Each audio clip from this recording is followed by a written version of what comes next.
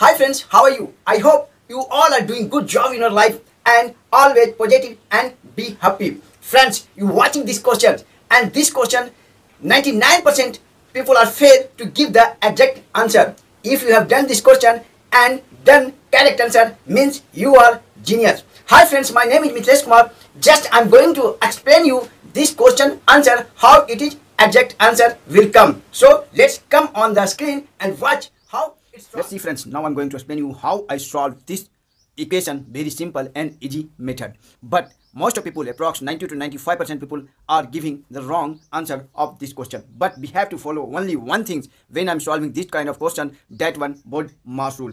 That one BODMAS rule. When you will follow this rule, there is no any excuse to give the exact answer of this question. So friends, see here what we will follow. First we have to do all the calculation inside the bracket. If in this equation any bracket available, we have to calculate that one first, and after that other. In other means if a square and under a square available in this equation, I have to solve that one first, and after that division, multiplication and addition, and last and in subtraction. So friends, first we have to do in this equation, first we have to do multiply, and after that addition, and last and in subtraction. So what we will do, see friends, 3 minus 3 multiply 6 and plus 2 is equal to what here mentioned. What we have to do first, we have to do first calculate these two things, because first we have to do multiply, means 3 minus 6 3 ja, yeah, 3 6 ja 18, and after that plus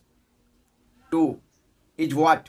And see friends, after that what we have to do, follow after multiplication in this equation available addition, means I will add first one, means addition here also. If anything before digit not available any sign, that one treat as a plus, means addition. Means friends, you find out here 3 and plus 2 is equal to 5 and minus 18, and what will the answer come if 18 deducted from 5, means it will come minus 13, means subtraction 13, and what will the answer, exact answer of this question is minus 13 is answer. I hope you have understand this equation how I solve it. If you have some question, please put in below description in comment box. I will reply and I will try to solve the another way, and I will solve in another method. Thanks for watching our own channel cartclue.com. Bye bye. Take care.